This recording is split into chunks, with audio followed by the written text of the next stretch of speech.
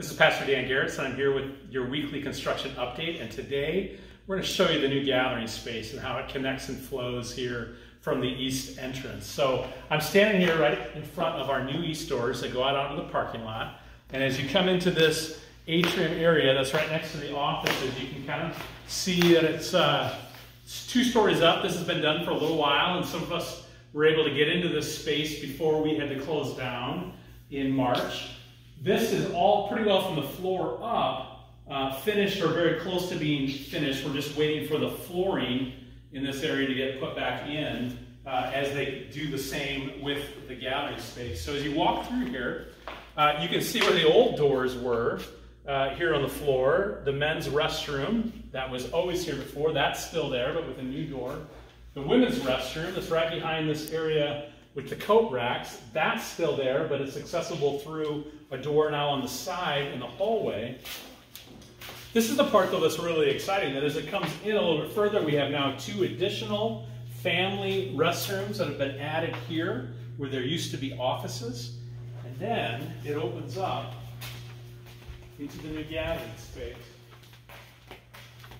Now, they're in the final stages of getting this finished. There's some ceiling tiles that are beginning to go in. Obviously, again, the flooring needs to happen here. Some of the last door finishings are done, but we already have paint on the walls in here, waiting for some outlet covers and those kind of things. But you begin to get a sense of just how expansive this new area is. Not only is it much, much wider than the old space, but it has glass that gives you a kind of an expansive feeling, and the ceiling has been raised from what it was in here before. Over here, you were just looking at this little nook in the corner. There's going to be a coffee serving area, and you can see the cabinetry beginning to go in for some of that. It's going to be right here in that corner. Our coat areas are still here. In fact, they've been moved a little bit. The 2 coat areas used to be there and there. We're keeping this one. We're moving this one over here to what was Becky, our parish nurse's office. That's going to be the 2nd coat area. This here is going to be storage. What used to be Jane's office is now a storage room. Those doors just got put in, I think, in the last couple of days. And then what was the original 1st coat area here next to the elevator is now a mechanical room for this new section of the building. That old elevator is still there. It's still working, will be functional and available just where it sits.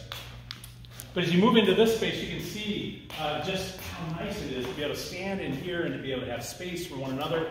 How important it's going to be, particularly now as we think about coming back to church in a new time, in a new normal, to be able to have additional space to be able to stand and talk, an additional air room. How important that's going to be. We never would have dreamed that when we first started planning this project. I think the glass in here is really stunning.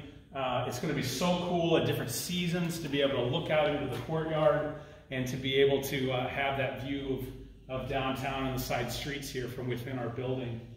We've talked about, as we eventually get back to being in the building, that maybe even we can use some of this for indoor seating for outdoor worship, using sound technology to connect us in this room with what's going on outside.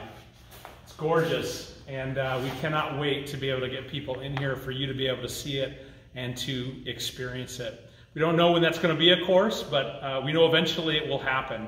And when it does, it's going to be wonderful to be able to gather and create community in this space, something that we value now, maybe even more than before. So thanks for watching. Thanks for continuing to follow the construction. And yeah, it should be done pretty soon. Thanks so much.